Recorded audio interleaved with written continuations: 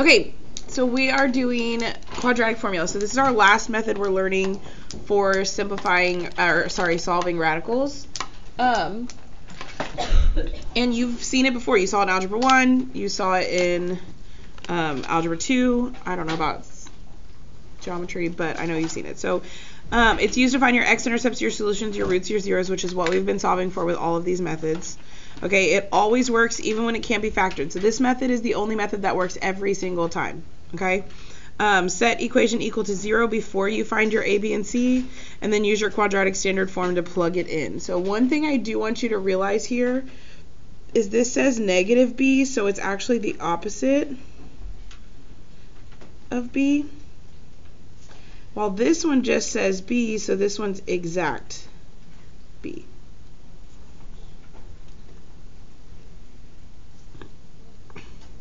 Okay. Another thing that we're going to talk about that I don't know if you've learned before is the discriminant. So your discriminant is what's inside the radical, not including the radical. So you'll see I'm not highlighting the radical. I'm just highlighting b squared minus 4 times a times c. That is your discriminant. Okay, and if your discriminant is greater than 0, you have 2 real solutions. If your discriminant is equal to 0, you have 1 real solution. And if your discriminant is less than 0, aka negative, then you have 0 real solutions. And when I say 0 real solutions, I want you to realize that means 2 imaginary solutions. Okay, so yes, it's 0 real solutions, but you do still have 2 imaginary solutions.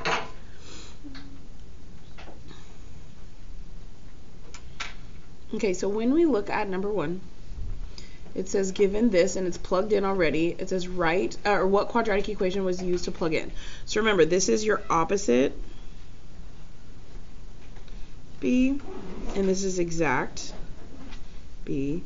So we have to find our a, our b, and our c. So what is our a? Well, we have a here and here. So what's a? 2. What's my b? 13.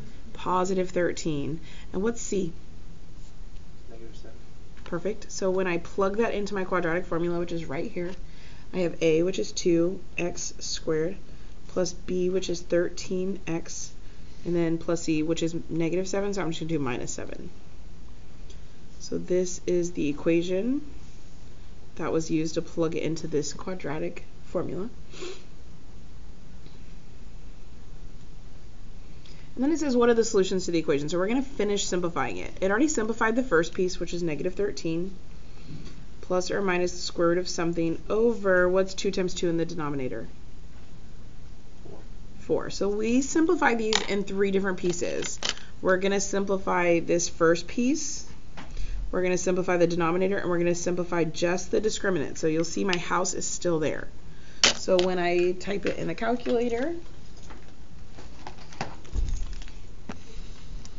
just what's under the house, so 13 squared, use parentheses, because if it's negative and you don't use parentheses, you will get the wrong answer.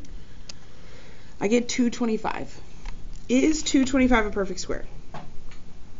Yeah. If you're not sure, is that okay? Yes. Yeah, you can do second x squared and type 225, and it is a perfect square, it's 15. So this becomes negative 13 plus or minus 15 over 4. Are these like terms? No. Oh, yes, yes. Yeah, neither of them have a radical, neither of them are imaginary, so we can now separate and simplify. So I get negative 13 minus 15 over 4 and negative 13 plus 15 over 4. So alpha y equals enter, negative 13 minus 15 over 4, and I get negative 7. You can hit second enter and it'll retype it, and just highlight your minus and put a plus. So negative 7.5.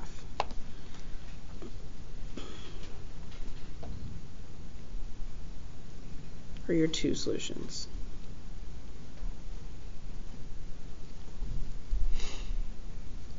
Any questions there?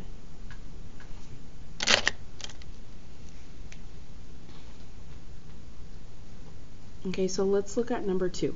So number 2 is already set up for me. I know it says f of x, and we said it needs to be equal to 0 So A, B, and C are on the same side. You could literally just put equal 0. It's not a big deal. Okay, so what is my A? 1. Yeah, if there's no number there, it's a 1. What's B? 8. And what's C? Negative 11. Okay, so knowing that, I'm going to do what I call the skeleton. So that orange paper that you have, I don't know where mine went. Whatever. Okay, that has this on the bottom of it. It's the negative b plus or minus square root b squared minus 4 times a times c. Every time I say a letter, I'm putting parentheses instead so I can plug it in. Oh, there's mine. So this is what I call the skeleton right here. So I put them in there super lightly so you remember which one goes where, but this is the skeleton because that's what we have to fill in. Okay. Has the bones but not the meat. Okay, so what is, I know that's weird. Okay, so B, A, C, and this is my A. So B is 8, so that's going to go here in here. A is 1, which goes here and here, and C is negative 11. And we're going to simplify the 3 pieces. So my first piece is right here. What does this become? Negative 8. What does my denominator become? 2. 2. Yeah, 2 times 1 is 2.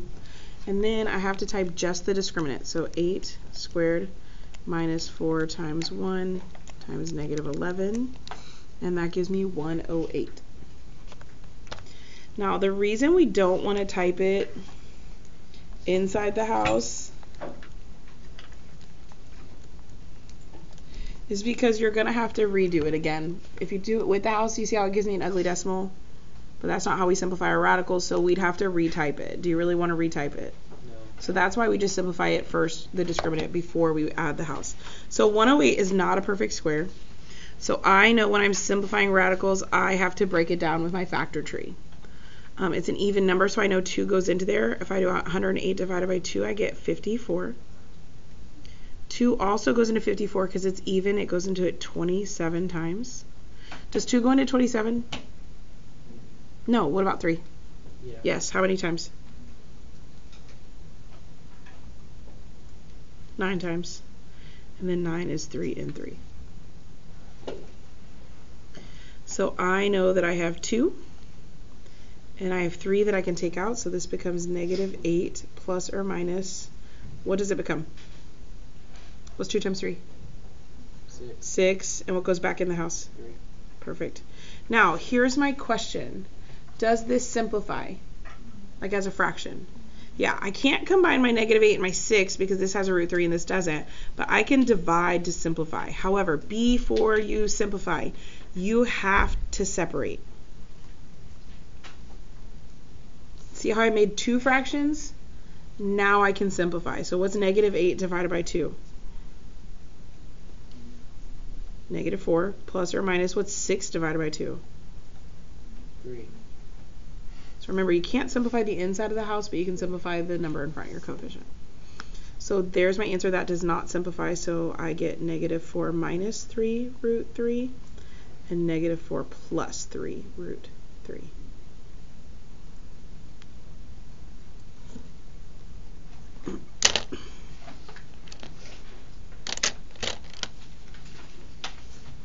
Any questions? Okay, flip to the back. We're going to do 2 more like this, and then we're going to talk about some other stuff.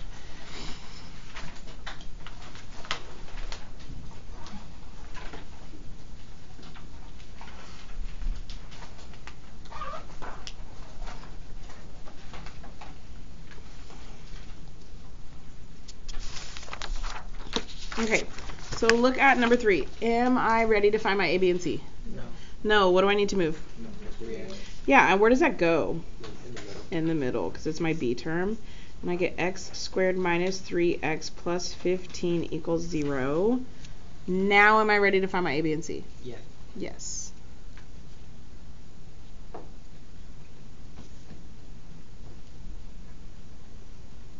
What's my A? 1. B? Negative 3. C? 50. And then I build my skeleton.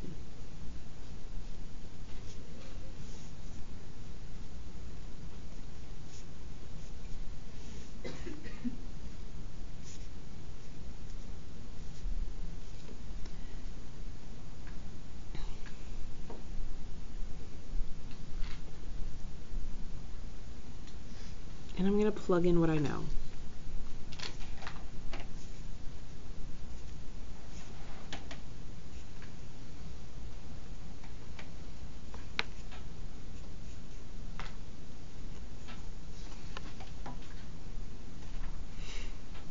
Okay, so let's simplify. What happens in this first part? What cancels? So what does it become? Positive 3. What's my denominator become? 2. And then we have to type our discriminant. So negative 3 squared minus 4 times 1 times 15. And I get negative 51. Now I want to show you, if you forget the parentheses here, especially when it's negative, do you see how I did not get the same thing? Please be super careful. You use parentheses every time you plug in your A, B, and C. So this becomes negative 51. Now, 51's not prime. 3 goes into it 17 times, but 17 and 3 are prime. So can I simplify that radical? No. But what can I do? Yes, I have to put the I and make it positive. Now, does 3 over 2 simplify? Does I over 2 simplify? So do I need to separate this to 2 fractions? No, that's my answer. So I get 3 minus I root 51 over 2, and 3 plus I root 51 over 2.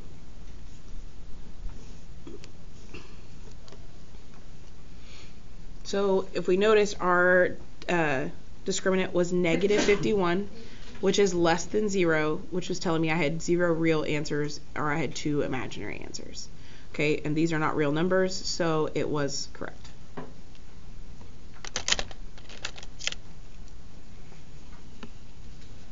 Okay, last one, we're going to go all the way through like this. It's equal to 0, so I can find my A, B, and my C. What's A? 4. B? 8. C? 4. So I'm going to build my skeleton.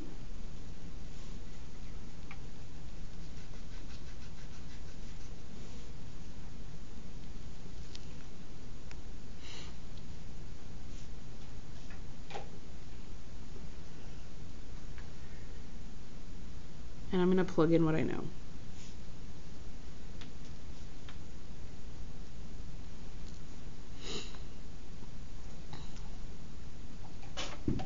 Bless you.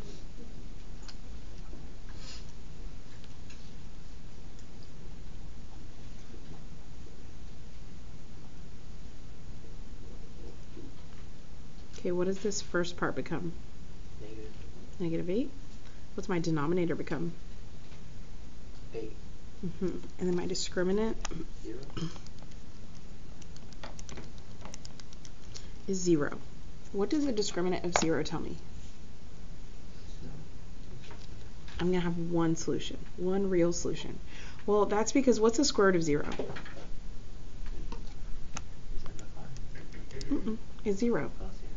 So that means this piece goes away, because if I add 0, does that change anything? No. If I subtract 0, does that change anything? So I'm just left with negative 8 over 8, which equals what? Negative 1. So that's why when you have a discriminant of 0, you only have one solution, one real solution.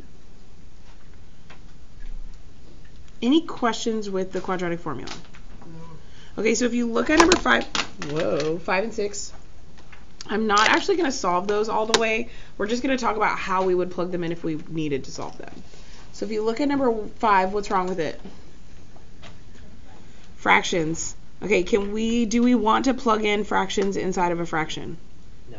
No, it's not proper, and they're hard to get rid of. It's a lot of work that you don't want to do. So the best thing to do is to get rid of the fractions before you try to plug it in. Okay? So I know to get rid of fractions, what do I have to do? Not a decimal. We don't want a decimal either. We have to have a common denominator. So which denominator is the biggest? 4. 4. Can 2 turn into 4? Yes. Can 1 turn into 4? So my least common denominator here is 4. So I want all my denominators to be 4. How do I turn a 2 into a 4? Times 2. So times 2 times 2. How do I turn a 1 into a 4? Times 1. And now we simplify. So what's 1 times 2? 2. So 2x squared over 2 times 2 is 4. We didn't mess with this one because I already had a 4. Now, what's negative 3 times 4? Negative 12. Over 1 times 4 is 4. 0 times 4 is 0. Over 1 times 4 is 4. Do all my denominators match? Yes. What can I do now? Cancel them. Cancel them. Why can I cancel them mathematically? Anybody know? No. Well, it's because, think about it. How do you get rid of division? Because fractions are just division. So mathematically, if I multiply this side and this side, because what I do to one side, I have to do the other. If I multiply both sides by 4, doesn't that just cancel all the division? It literally just cancels everything. So what's my A here if I had to solve it? 2. What would be my B? 1. And what would be my C? Negative 12. Does that make sense? Would those numbers be way prettier plugging in than the fractions? Yes. Yes. Okay, so we're not actually going to solve it. It was just finding A, B, and C so we could if we wanted to. Now, what about number 6? Can I plug decimals into a fraction and it be proper? No. Okay, so how do I get rid of them here? Well, what place are they rounded to or at? Tens. The tens place. So technically, if I multiply both sides by 10, doesn't that just move the decimal over once?